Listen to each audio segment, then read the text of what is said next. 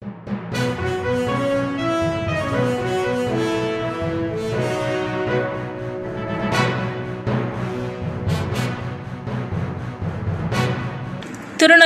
Junction ரயில் நிலையம் முன்பு சாலையோரங்களில் வசிக்கும் மக்களுக்கு 63வது நாளாக இரவு உணவு வழங்கப்பட்டது.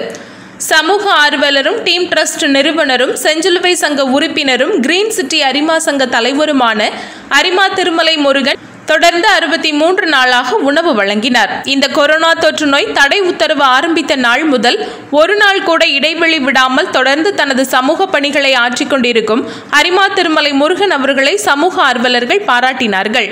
இந்நிகழ்ச்சியில் வழக்கறிஞர் வேல் பாண்டியன் அவர்கள் கலந்து கொண்டார். பசுமையான வணக்கங்கள். பசுமை நகர அரிமா சங்கம் டீம் ட்ரஸ்ட் இணைந்து கடந்த 62 நாட்களாக பழைய பேருந்து நிலையத்தில் உள்ள ஆதரவற்ற முதியோர்களுக்கு இரவு உணவு வழங்கி வருகிறோம். இன்றைக்கு இரவு உணவு வழங்குவதற்காக நமது நண்பர் வழக்கறிஞர் வேல் பாண்டியன் அவர்கள் இந்த நிகழ்ச்சிக்கு வருகின்றனர். அவருக்கு எங்களது Lions club of Tirunelveli green city சார்பாக வாழ்த்துக்களையும் நன்றியும் தெரிவித்துக் கொள்கிறோம். நாங்கள் இன்றைக்கி இந்தியாவில் 144 தடை உத்தரவு போட்டு இன்னையோட ஒரு 62 நாள் தாண்டிடுச்சு. இன்றைக்கி 144 தடை உத்தரவு எதுக்கு போட்டிருக்காங்கன்னா, இந்தியாவில் கொரோனா அப்படிங்கிற ஒரு வைரஸ் இது உண்டானதுனால ஒரு பெரிய பாதிப்புக்குள்ளாகி இன்றைக்கி 144 தடை உத்தரவு போட்டிருக்காங்க. இன்றைக்கி 70 நாள் இந்தியாவில் லாக்டவுன் அப்படின்னு சொல்லி பாரத பிரதமரும் தமிழக முதலமைச்சரும் அறிவிச்சிருக்காங்க. லாக்டவுன் பண்ணதுனால ஆதரவற்றவங்களுக்கெல்லாம் சாப்பாடு கிடையாது. அதனால் எங்களோட லயன்ஸ் கிளப் சார்பாக இந்த மாதிரி பணிகளை சிறப்பாக செஞ்சுருக்கோம். எங்களது தொண்டும் தோழமையும் கொண்ட அரிமா சங்கத்தின் மூலமாக தொடர்ச்சியாக ஒரு 64 நாள் இந்த பணிகளை செஞ்சுருக்கோம். இது மட்டும் இல்லாது டெய்லி காலையில் எங்களது லயன்ஸ் கிளப் மூலமாக ஒரு 350 குடும்பங்களுக்கு அரிசி வழங்கியிருக்கிறோம். அதுபோக காவல் பணி செய்யக்கூடிய காவலர்கள், செவிலியர்கள், தூய்மை பணியாளர்கள் இவங்களுக்கெல்லாம் எங்களோட தொண்டும் தோழமை கொண்ட அரிமா சங்கத்தின் மூலம் எங்களோட சின்ன சின்ன உதவியெல்லாம் அவங்களுக்கு செஞ்சுருக்கோம். இதெல்லாம் செய்கிறதோட நோக்கம் என்னென்னா, எங்களோட இயக்கம் அரிமா பேரியக்கம் ஒரு 202 நாட்டில் 15 லட்சம் உறுப்பினர் கொண்ட உலகத்திலே ஒரு பெரிய பிக்கஸ்ட் சர்வீஸ் ஆர்கனைசேஷன் எதுனா எங்களோட அரிமா சங்கம் தான். இன்றைக்கி 24x7 சொல்லுவாங்க, 24x7. அது 24 மணி நேரம் உலகத்தில் ஏதோ ஒரு மூலையில் சேவை செய்யக்கூடியவங்க தான் எங்களோட அரிமா இயக்கத்தின் தொண்டர்கள். அவங்க அந்த அரிமா பேரியக்கத்தின் மூலமாக உலகம் ஃபுல்லாக ஏதோ ஒரு இடத்துல இந்த மாதிரி சேவைகளை செஞ்சுட்ருக்காங்க. எங்கெல்லாம் பேரிடர் வருது, மழை, வெள்ளம், பேரிடர், டிசீஸ் வரையில் அங்கெல்லாம் சென்று எங்களோட அரிமா சங்க தொண்டர்கள் பணி செஞ்சுட்ருக்காங்க. அவங்களுக்கு எங்களோட வாழ்த்துக்களை சொல்கிறோம். இன்றைக்கி அதே மாதிரி மக்களுக்கு சொல்லக்கூடிய ஒரே ஒரு விஷயம் என்னென்னு கேட்டிங்கன்னா, இன்றைக்கி அரசாங்கம் இந்த கொரோனா அப்படிங்கிற வைரஸ் வந்துச்சு. இந்த இந்தியாவில் இப்படி ஒரு சுதந்திரம் பெற்றதுலேருந்து இப்படி ஒரு வைரஸ் இப்படி ஒரு ப்ராப்ளம் வந்ததே கிடையாது. லாக்டவுன் அப்படிங்கிறது ஒரு 2 நாள் அடைப்பாங்க, அதோடு சரி. ஆனால் இன்றைக்கி ஒரு 70 நாள் இந்தியாவில் லாக்டவுன் பண்ணியிருக்காங்கன்னா ஒரு பெரிய வருத்தத்துக்குரிய ஒரு விஷயம் தான். இருந்தாலும் இன்றைக்கி அரசாங்கம் இந்த வைரஸ்லேருந்து மக்களை காப்பாற்றணும் அப்படிங்கிறக்காண்டி லாக்டவுன் பண்ணி மக்களை பிரித்து வச்சுட்டாங்க. அதாவது அரசாங்கம் என்ன சொல்கிறாங்க, மக்களை டிஸ்டன்ஸை கீப் பண்ண சொல்கிறாங்க, விலகி இருக்க சொல்கிறாங்க. இதை ஃபாலோ பண்ணாலே நிச்சயமாக இந்த வைரஸ் தொற்று நம்ம கம்மியாயிரும். மக்களுக்கு சொல்லக்கூடிய ஒரே ஒரு விஷயம் என்னென்னு கேட்டிங்கன்னா, நமக்கு இந்த வைரஸ் வந்துருச்சு, இது தெரிஞ்சோ தெரியாமல் இப்படி ஒரு கொரோனா அப்படிங்கிற ஒரு வைரஸ் வந்துச்சு. இந்த வைரஸோடு சேர்ந்து வாழக்கூடிய சூழல் நம்மளுக்கு உண்டாயிடுச்சு. வேறு வழி இல்லை. வைரஸ் வருதுன்னு சொன்னோம்னா மக்களோட ஒவ்வொரு மனிதனோட தனிப்பட்ட வாழ்க்கையும் ரொம்ப மோசமான சூழ்நிலை ஆயிரும். இன்றைக்கி எல்லாருமே மாஸ்க் போடணும் அப்படின்னு சொல்லி அரசாங்கம் சொல்லியிருக்காங்க. இன்றைக்கி தமிழ்நாட்டில் 8.25 கோடி மக்கள் இருக்காங்க. 8.25 கோடி பேரும் இன்றைக்கி மாஸ்க் போடக்கூடிய ஒரு சூழலை உருவாக்கிட்டாங்க. மாஸ்க் எதுக்காண்டி போடுறாங்கன்னா, இந்த மாதிரி வைரஸ் நம்மளை தொத்திடக்கூடாது அப்படிங்காண்டி தான் இன்றைக்கி எல்லோரும் மாஸ்க் போடுறோம். ஒரு காலத்தில் மாஸ்க் யார் போடுவாங்கன்னா, அந்த டாக்டர்ஸ் போடுவாங்க, இந்த டைலிஸ் பேஷண்ட் போடுவாங்க, சர்ஜரி பண்ணக்கூடிய இடத்துல போடுவாங்க.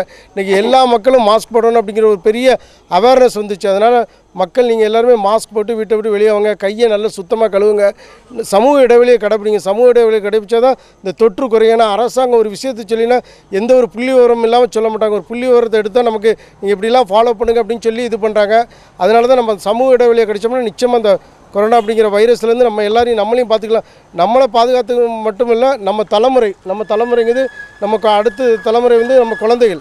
இந்த குழந்தைகள்லாம் சந்தோஷமாக இருக்கணும். அவங்களுக்குலாம் எந்த ஒரு ப்ராப்ளம் வரக்கூடாதுன்னா பெரியவங்க சேஃபாக இருந்துக்கணும். அதே வீட்டில் உள்ள பெரியவங்களை எல்லோரும் கேர் எடுத்து பாருங்கள். ஏன்னா இந்த நோய் ஈஸியாக 1 to 10 உள்ள குழந்தைகளுக்கும் ஒரு 50 வயசு தாண்டின இம்யூனிட்டி பவர் கம்மியாக இருக்காது, நோய் எதிர்ப்பு சக்தி கம்மியாக உள்ளவங்களுக்கு இந்த வைரஸ் தொத்துது அப்படிங்காங்க. அதனால் வீட்டில் உள்ள பெரியவங்களெல்லாம் எல்லோரும் பாதுகாப்பாக வச்சுக்கிடுங்க. ஏன்னா பெரியவங்களுக்குலாம் இந்த வைரஸ் தொத்துச்சுன்னா இமீடியட்டாக டெத் ஆகக்கூடிய ஒரு சூழல் தான் வருது. அதனால் அவங்களுக்கெல்லாம் பரவாத அளவு பார்க்கணுன்னா நம்ம இந்த சமூக இடைவெளி கடிச்சு இந்த தொற்றுலேருந்து நம்மளையும் பாதுகாத்துக்கணும். நம்ம சமுதாயத்தில் உள்ள எல்லாத்தையும், அதாவது சமுதாயம் மீன்ஸ் உலகத்தில் உள்ள அனைத்து மத ரிலீஜன் பேஸில் உள்ள எல்லாருமே மத ஒற்றுமையுடன் இருந்து இந்த கொரோனாஸ் அப்படிங்கிற வைரஸை நிச்சயமாக நம்ம எல்லோரும் ஒற்றுமையாக இருந்தோம்னா இந்த நோய் நம்மளை விட்டு விலகிரும். நன்றி.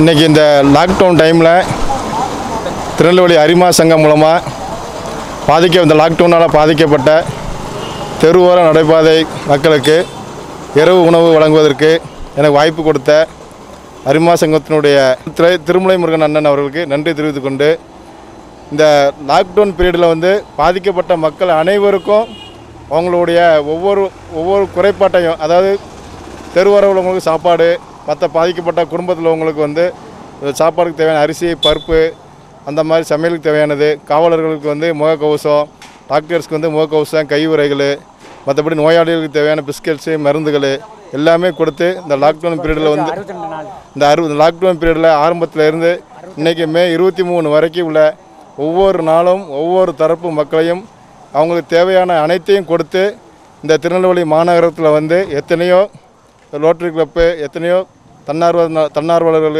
சங்கங்கள், அமைப்புகள் இருந்தாலும், அரசியல் அமைப்புகள் இருந்தாலும் தொடர்ச்சியாக, அதாவது ஒவ்வொரு நாளும் தொடர்ச்சியாக ஒவ்வொரு தரப்பு மக்களையும் தனித்தனியாக கண்டறிந்து அவங்களுக்கு தேவையானதை வழங்கி கொண்டிருக்கிறது இந்த லயன்ஸ் கிளப்பு. இந்த லயன்ஸ் கிளப்பு மூலமாக திருநெல்வேலி மாநகரத்தில் பயனடைந்தவங்களை பார்த்திங்கன்னா கணக்கில் எடுத்துக்கொள்ள முடியாத அளவுக்கு இருக்கிறது.